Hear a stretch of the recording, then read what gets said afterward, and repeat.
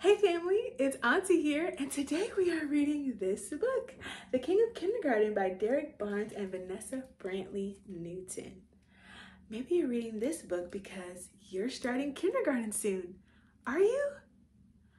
Oh, that's so exciting. You're gonna have a great school year.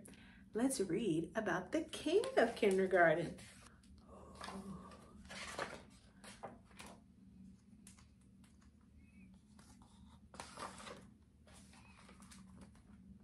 The morning sun blares through your window like a million brass trumpets. It sits and shines behind your head like a crown. Mommy says that today you are going to be the king of kindergarten.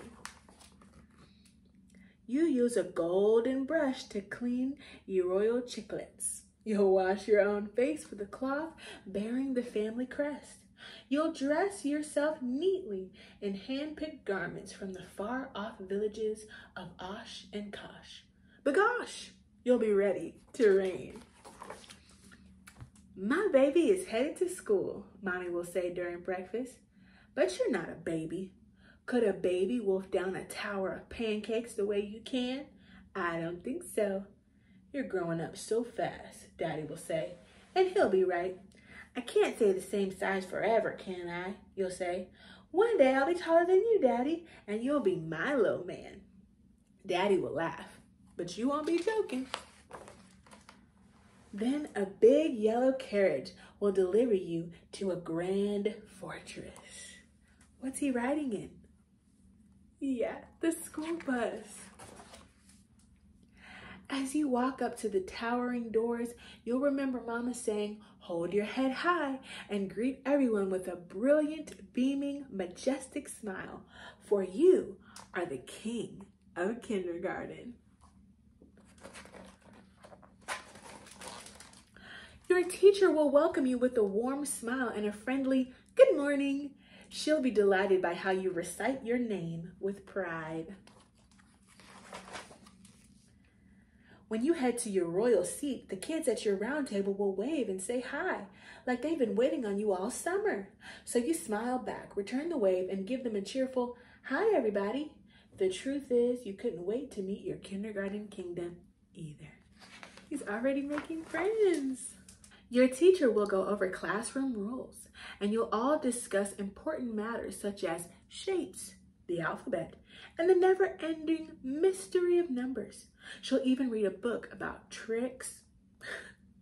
She'll even read a book about trucks, trains, and tractors. Whew!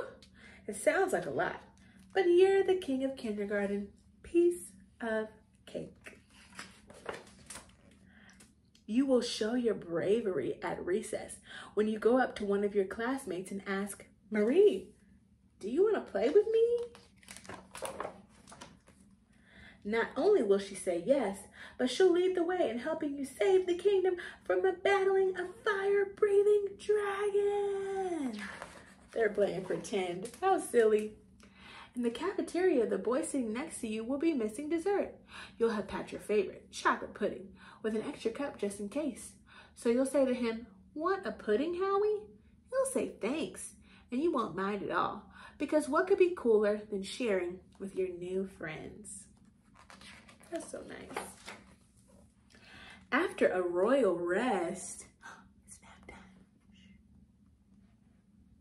You'll arise to sing and dance and bop to a rhythmic beat. Wow, everybody's playing their own instruments. How fun.